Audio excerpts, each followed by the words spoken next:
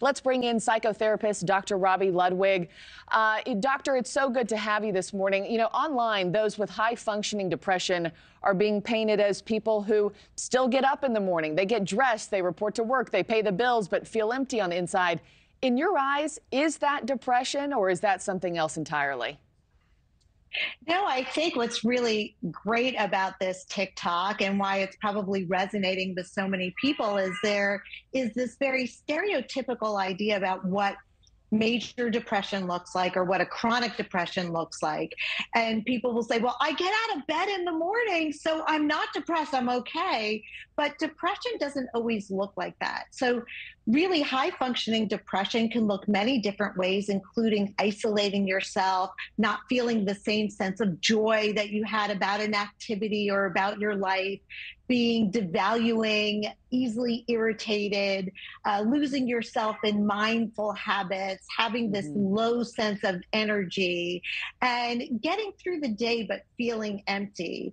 And very often people who have depression don't realize it. They don't see themselves in that way. And so it's like depression hiding in plain sight. That's why it's so good we're having these conversations. Yeah. And you bring up that it's so good that we're having, these kinds of conversations. But I did on the flip side, kind of want to turn the coin here and ask you the value add to society's overall well-being. I know talk show host and comedian Bill Maher just made a point about this. It was talking about mental health. I wanted to take a listen with you and get your take on the other side.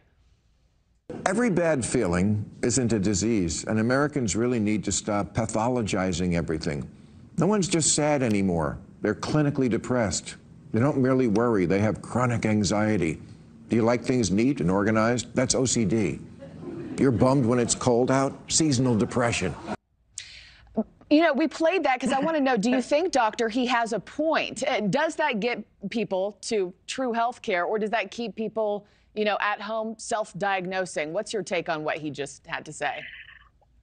Well, listen, I think it's great that we've become more aware of mental health issues in this country. For so long, mental health and well-being was not addressed. It was not identified. And so it is good to identify certain issues. But basically, if you are living a happy, healthy life where you feel fulfilled, you have people in your life, you like your work, you're working towards some of your goals, then you're probably managing life and all of its vicissitudes quite well.